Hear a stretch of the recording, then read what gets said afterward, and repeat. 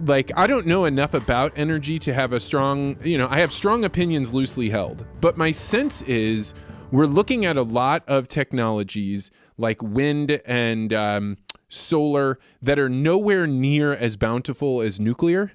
And that the thing that we're offsetting because we're afraid of nuclear power is that we're literally taking the most valuable asset that we have in the United States, which is farmland, and we're putting giant metal robots on it that are only getting, a fraction of the energy that you could get out of nuclear. How does that sit with the chemical engineer in you? Yeah, so as part of engineering, you always get into safety, right? Part of our and nuclear is scary in that regard, right? There are a lot of issues around the waste that's generated, the fuel that goes in, the potential for an accident. So I personally think nuclear is a valuable part of the energy spectrum. It's low carbon. There's no doubt about it, but it is limited in the sense that locations for plants and how you deal with the waste, in particular the waste, is kind of limited. So I wouldn't want to wholesale switch to a whole lot more nuclear, but I do think that the nuclear we have already built, we've already paid for, already has all this stuff in place, should be continued. So I'm a fan of keeping the nuclear we have.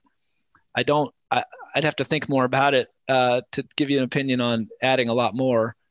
But I also think that wind and solar, wind is a little dicey, right? I mean, we're in Iowa and we get a lot. I think we're up to like 40% of our electricity in Iowa is now from wind. Because we're a good state for wind, a lot of wind, a lot of exposed places for turbines. So I think wind can really work well in the right places. So I'm a fan of wind in that regard. But once again, you don't want to just start sticking turbines everywhere because your point about displacing farmland is good. Also, they need to be efficient to justify their location. Solar is another one, though. Solar is one of these that's kind of become more and more efficient over the years. I mean, the amount of electricity you can get from a panel, a square foot, has gone up by 10 times. Oh, it shocked me. I was getting some survival stuff with like little panels that you just set outside. Yeah. And I was stunned on a direct but winter day where you don't have that much sunlight. You can power you could at least charge a laptop with one of those things that you set outside. So that is pulling down some serious wattage. So I think solar is one of those examples. As I mentioned, I think just this year they crossed over. If you had to build a new power facility from the ground up, solar would be the cheapest per kilowatt. Now that depends on where you are, versus the equator and everything. You couldn't do that in Alaska, but in the U.S., especially the lower 2/3. So I guess what I'm getting at is I actually do believe solar and wind should be exploited as much as reasonable. Your point is good. You don't want to take too much productive cropland out of business, but if the farmer gets paid a reasonable fee for the land and still farming efficiencies get us more crops per acre, I think we can kind of manage that one. Solar is a great option. The problem with nuclear is good because it runs all the time. And by that, I mean your nuclear reactor can run 24/7. The problem with solar and wind is not that they're not great sources. It's just that they are good for what I'd call the base load. And solar, of course, doesn't shine overnight. So you need something else to make up what I would call peak demand, meaning those transient demands. Everyone comes home from work, turns on their air conditioner all at once. All of a sudden the demand goes way up. You can't turn up the sun, you can't turn up the wind. So what we really need is as much base load from our renewable sources, and then figuring out what's the smartest way to add that incremental load, either when the renewable sources are lower output than expected, or we just have a peak demand. So nuclear's turns up pretty well. Historically, the best way to turn up the current is coal or natural gas, because you just crank up that power generating station. So most of the peak power generating stations that are being built in the last 5 years have been natural gas. It's cleaner burning than coal. We have a lot of it. It's cheap. So getting that peak demand is the big question for me. And biofuels can be burned to make electricity too. So there is someday a potential opportunity for renewable fuel to be used to run turbines and make electricity. Right now, it's just more expensive than natural gas. Natural gas is so cheap in the U.S. that it's hard to get anybody to consider anything else. In the beginning of the podcast, we were talking about how demand will increase.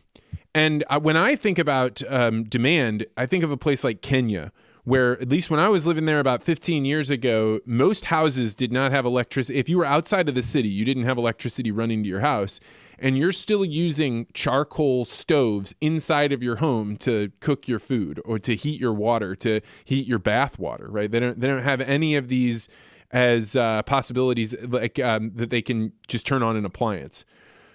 So as you think about bringing up and matching the demand that is all over the earth, how do you think that plays out over the next 10 to 15 years?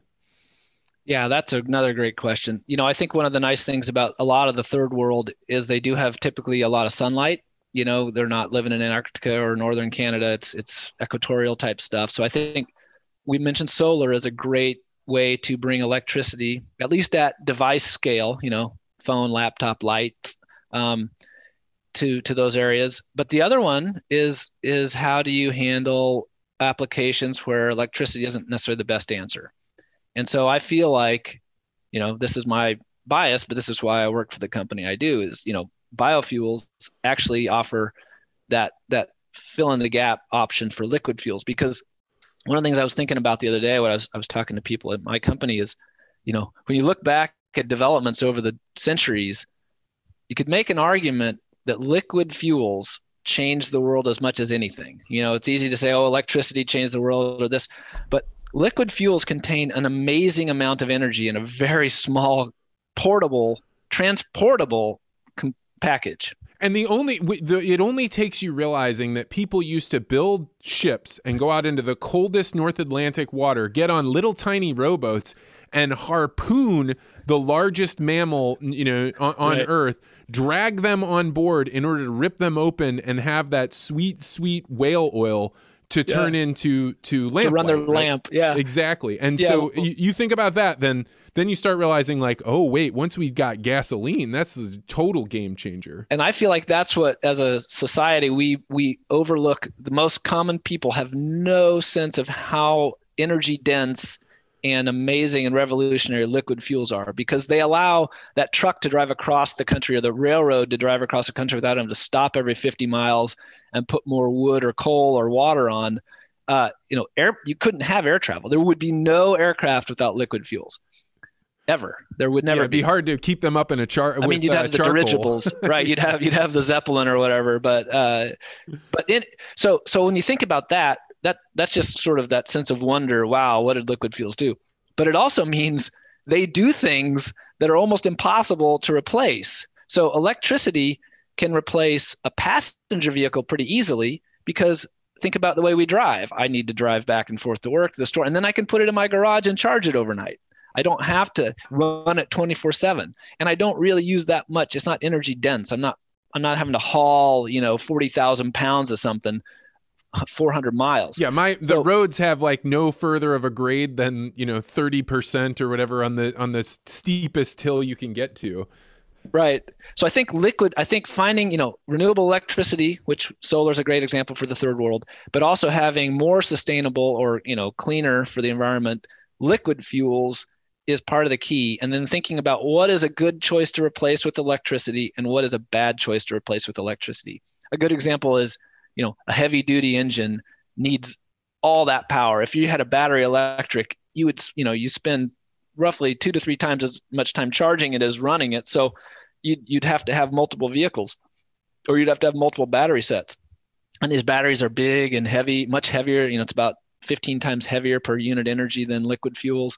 So it doesn't make sense to do electricity everything. And I think a lot of our policymakers get hung up on, I need a one size fits all solution, and they think it's electricity. So I think electricity will cover a lot of those things, should cover a lot of things that are good for electricity, that make sense. But heavy duty work, long haul trucking, rail, ships, aircraft, that's going to have to be, if we're going to go to a lower or eventually zero petroleum world, that's going to have to be liquid renewable fuels. And those work well in the third world as well, because you can transport them easily. You can store them safely. But, biodiesel, one of the things I love about it, it's essentially like vegetable oil from a safety standpoint.